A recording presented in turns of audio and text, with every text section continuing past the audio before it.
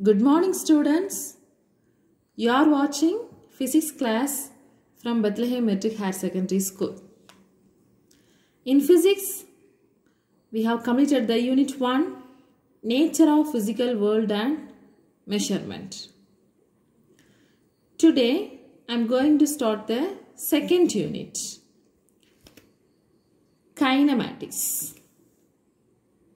This is the most important unit in physics.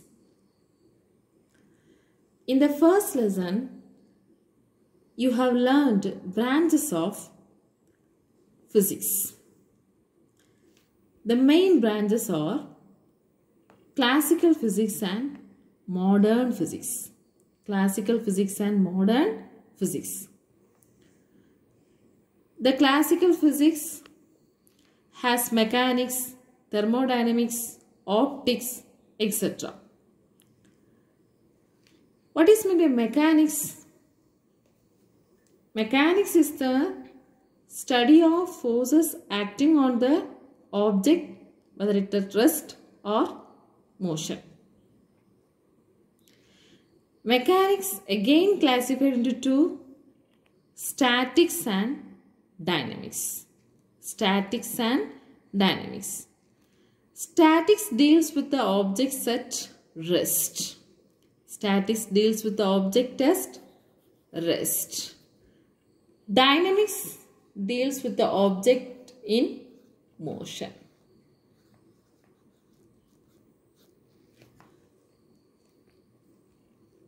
Dynamics again classified into two, kinematics and kinetics. Kinematics and kinetics. Kinematics deals with the motion of objects without taking forces into account. But kinetic deals with the motion of objects with taking forces into account. Anyway, the central aspects in physics is motion. Nothing is at rest because Earth is revolving around the Sun. So, central aspect in physics is motion. The entire universe is governed by various types of motion. So, motion is found at all levels, from microscopic level, that is within the atom, to a macroscopic level, that is planetary systems.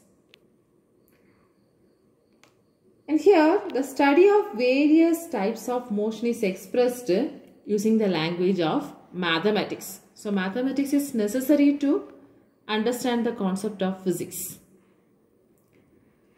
In this unit, the basic mathematics needed for analyzing the motion in terms of direction and magnitude is covered. Kinematics, the word is derived from Greek word kinema, which means motion. The word is derived from Greek word kinema, which means motion.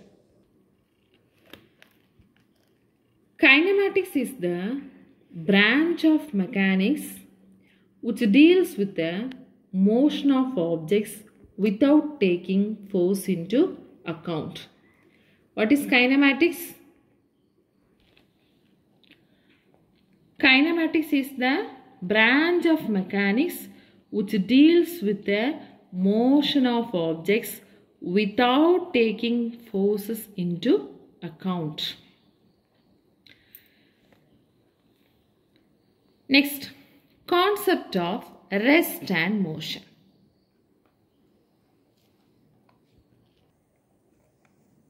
What is rest and what is motion? You all know that, isn't it? Rest, the position of an object does not change with respect to time. Motion, the position of an object changes with respect to time. Lower classes you have learned. But in these higher classes, you need to understand the next level of rest and motion. For example, consider this notebook. Now this notebook is at rest, isn't it? Consider this pencil. This pencil is also now at rest. Is it really at rest? No, because I am holding this pencil. I am standing on the surface of the earth. The earth is revolving around the sun. So, the earth is moving. Obviously, we are also moving. So, now the pencil is not at rest. Pencil is also moving. Isn't it? Consider another example. Suppose you are traveling in a bus. You and your fellow passengers are at rest with respect to the bus. Isn't it? You are sitting in the bus. So you are at rest with respect to the moving bus. And the fellow passengers also rest with respect to the moving bus. But when your friend is watching the moving bus from outside, according to him, are you be in the state of rest or motion? According to your friend, you are in motion. According to the moving bus, you are in rest. But according to your friend, you are in motion. So which one is true? Both are true, isn't it? So the concept of rest and motion have meaning only with respect to some reference frame. Reference of the bus, you are at rest. With the reference of your friend, you are in motion. So concepts of rest and motion have meaning only with respect to some reference frame. To understand rest or motion, we need a convenient fixed frame of reference. What is meant by frame of reference?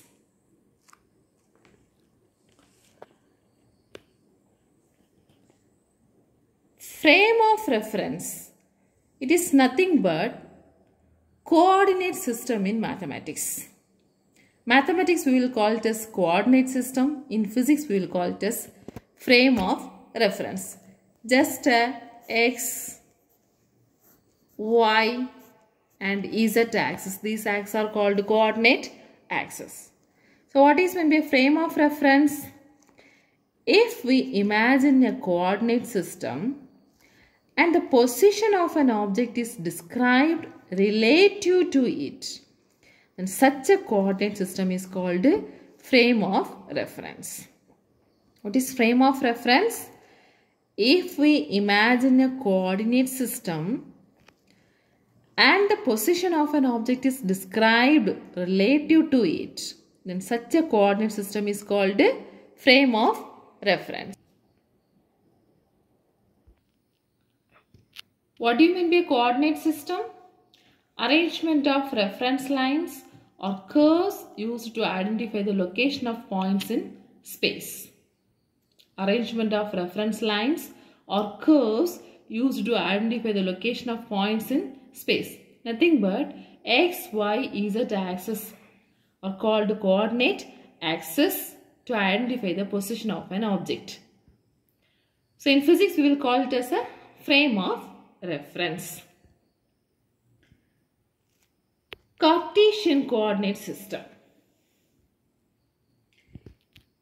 At any given instant of time, the frame of reference with respect to which the position of the object is described in terms of x, y, z is called Cartesian coordinate system. So the position coordinate systems are called Cartesian coordinate system. For example, let us see this. This is x-axis, this is y-axis and this is z-axis. X, y, z. An object is here. The position of an object we can consider as x, y, z. So this object has the distance of x distance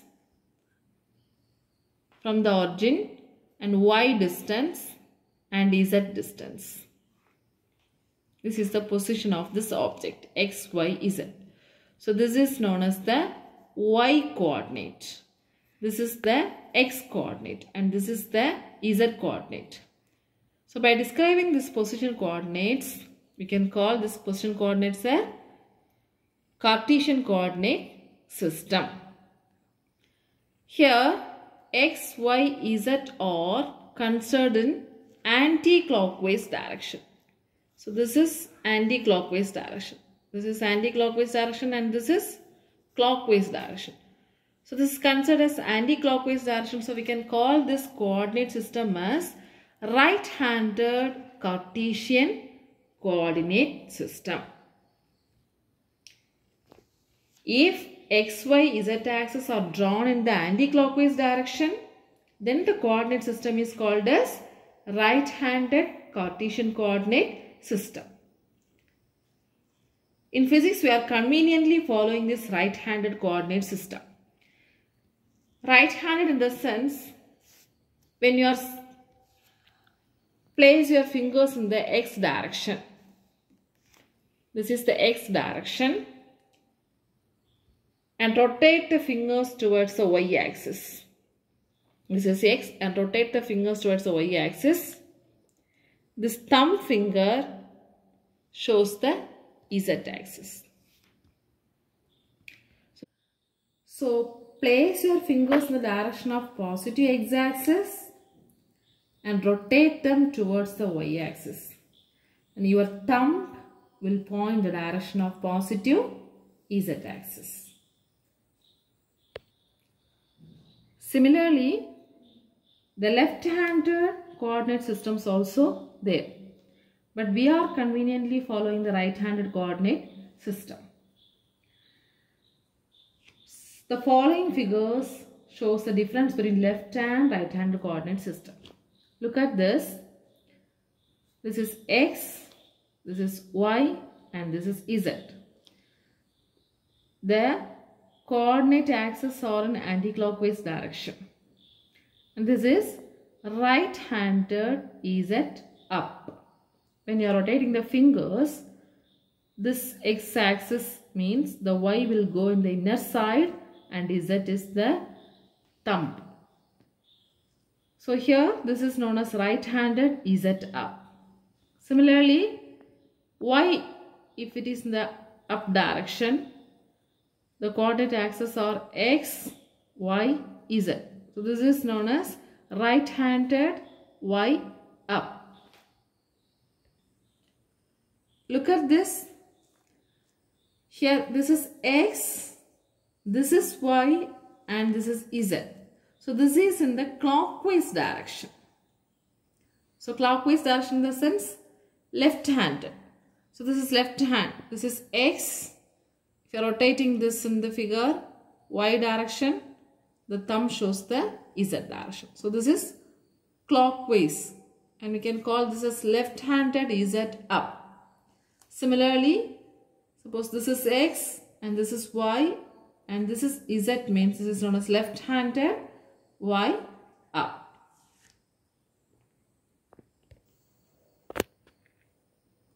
So we have seen what is meant by kinematics, concept of rest and motion, frame of reference, and Cartesian coordinate system. Next, another one concept, point mass.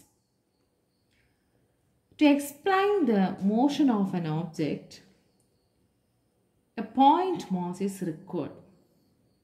What is meant by point mass? Actually, the bigger objects can be treated as a small point in which the mass of an object assumed to be concentrated. If the distance covered by the object is greater than the size of the object, then the object be assumed as point mass. When we are considering a train traveling with a particular velocity. It travels from one point to the other point. Suppose 1000 kilometers it may complete it. Then instead of the train, we can consider the train as a point object or point mass. That is, compared to a distance covered, the size of the train is very small. So we can consider the train as a point mass. What is meant by point mass? If the distance covered by the object is greater than the size of the object, then the object be assumed as a point mass. Actually, the point mass has finite mass with 0 dimension. Mathematically, we can consider it as finite mass with 0 dimension. The point mass is a relative term. For example,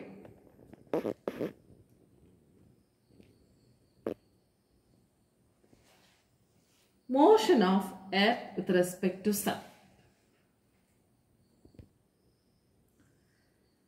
To analyze the motion of Earth with respect to Sun, Earth can be treated as point mass because distance between the Earth and Sun is very large compared to the size of the Earth. So, the Earth can be treated as a point mass. If we throw a stone in the air, here also, to analyze the motion of the stone, we can consider the stone as a point mass because it moves in space. So, the size of the stone is very much smaller than the distance through which it travels. Okay, so this is about point mass. So, when we compare the distance covered by the object, the size of the object is small, means we can consider that as a point mass. Let us see the next topic, types of motion. In our day-to-day life, we are observing various types of motion. You know the various types of motion, isn't it? So here, we are discussing 4 types of motion. Linear motion, circular motion, rotational motion, and vibratory motion. What are they? Linear motion, circular motion, rotational motion, and vibratory motion. These types you have learned in the lower classes. Very easy. What is meant by linear motion? Say some example. Linear motion. Linear motion means moving in a straight line. An object is said to be in linear motion if it moves in a straight line. Tell me some examples. Yeah, an athlete running on a straight track. Parade of the soldiers. Bullet targeted from the pistol. Lot of examples you can say. Object dropped from certain height. So these are the examples of linear motion. What is that? It moves in a straight line. Next, circular motion. What is meant by circular motion? The motion described by an object traversing as a circular path. The motion described by an object traversing as a circular path. Give some examples of circular motion. Yeah. Merry-go-round in the amusement park, whirling motion of a stone attached to a string, the motion of a satellite around the earth, moving of a fan blade. So these are the examples of circular motion.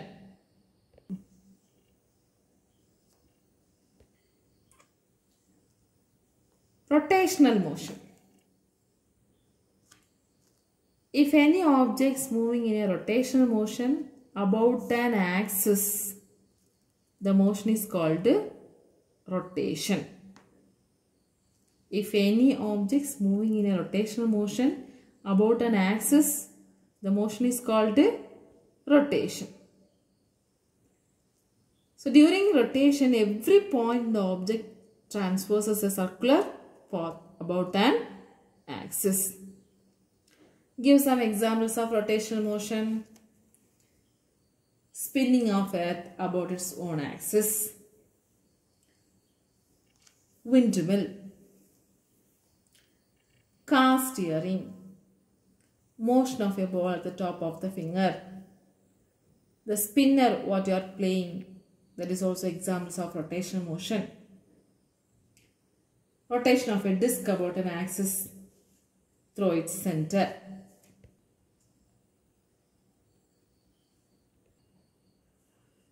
What is the difference between rotational motion and circular motion? In the rotational motion, this is an axis. About an axis, the object is moving. So the axis of rotation is passing through the object. In rotational motion, the axis of rotation is passing through the object. But in circular motion, consider this picture. Suppose this is an axis, means this axis of rotation is not passing through the object. Rotational motion, axis of rotation is passing through the object, but circular motion, the axis of rotation is not passing through the object. This is the main difference between circular motion and rotational motion. Next, vibratory motion. What is meant by vibratory motion? If an object or particle executes a to and fro motion about a fixed point, it is said to be in vibratory motion. If an object or particle executes a to and fro motion about a fixed point, it is said to be in vibratory motion. Example, movement of a swing, to and fro motion. Vibration of a string on a guitar. And also the phone ringtone, when the phone vibrates, that motion called as vibratory motion. So linear motion, circular motion, rotational motion and vibratory motions we have seen. Other types of motions also there, elliptical motion, helical motion, etc.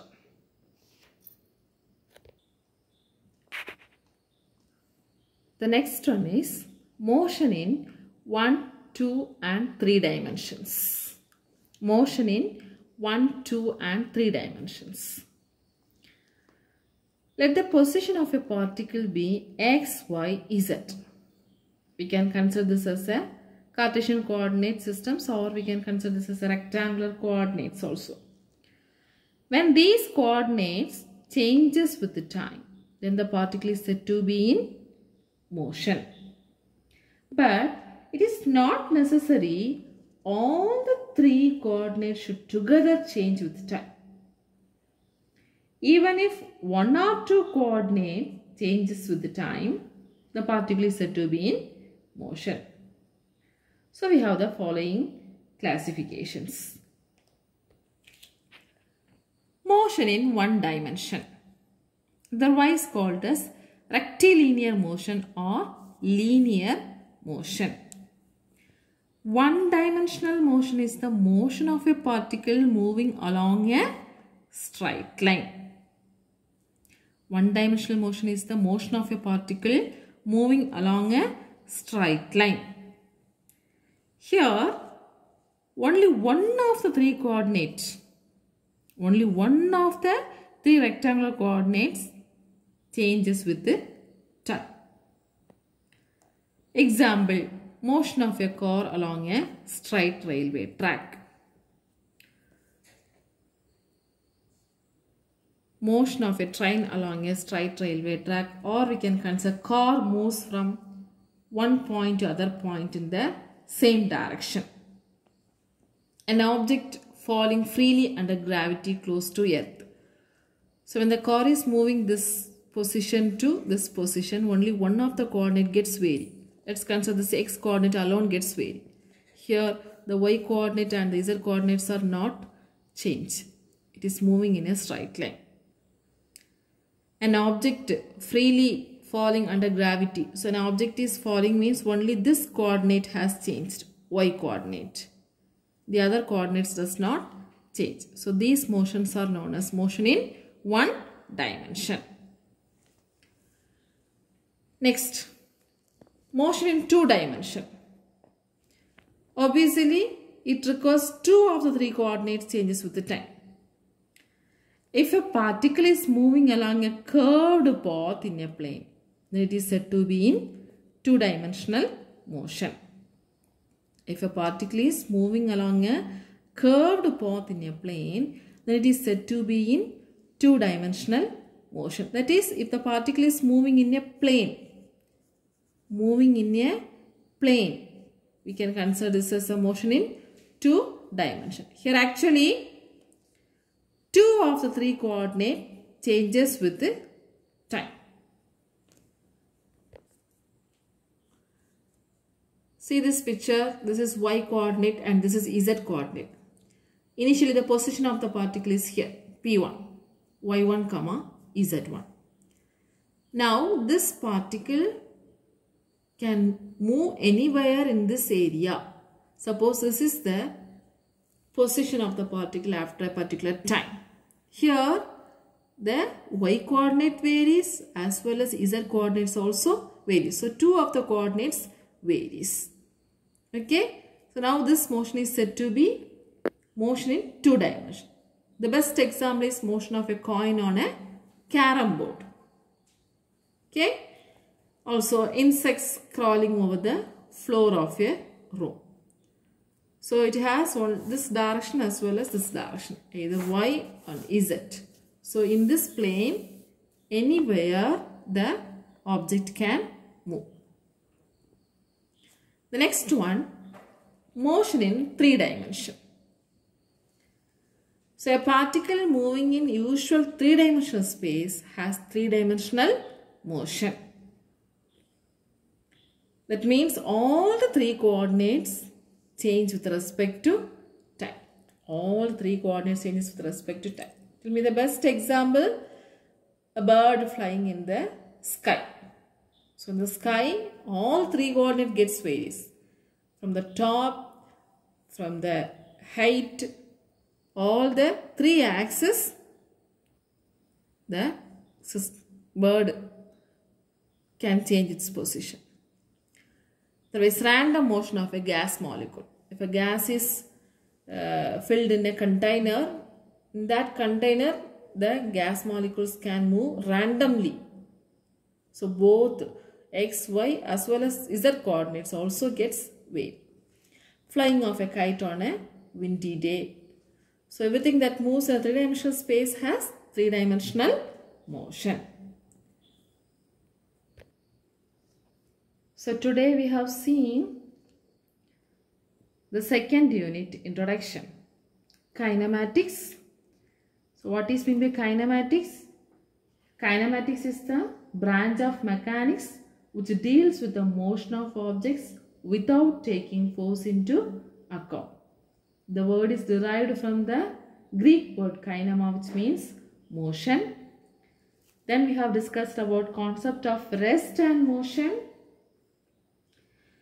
And we learned about the frame of reference. Mathematically, we can call it as coordinate system. In physics, we can call it as frame of reference. So what is meant by frame of reference? If we imagine a coordinate system and the position of an object is described relative to it, then such a coordinate system is called a frame of reference. Then we have discussed about point mass and types of motion. Linear motion, circular motion, rotational motion, vibratory motion, and at last motion in one dimension, two dimension and three dimensions. So students, learn these questions. What is kinematics?